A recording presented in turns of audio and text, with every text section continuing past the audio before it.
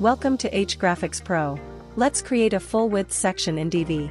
Add a regular section, choose the number of columns. Add your desired modules.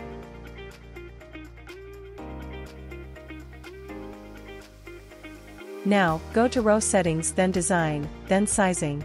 Now set width to 100% and max width to 100%. Let's give a background color, so it would be much visible to you. Now, we'll remove the gaps from both top and bottom.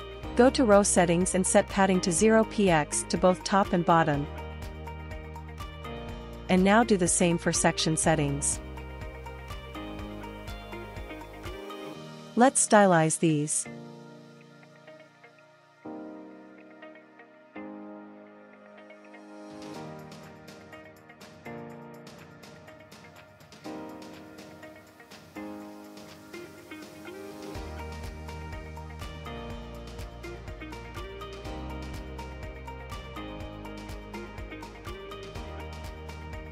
Now, let's vertically align items to the center.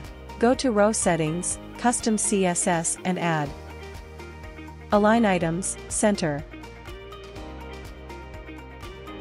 Now, go to Sizing and turn on Equalize Column Heights.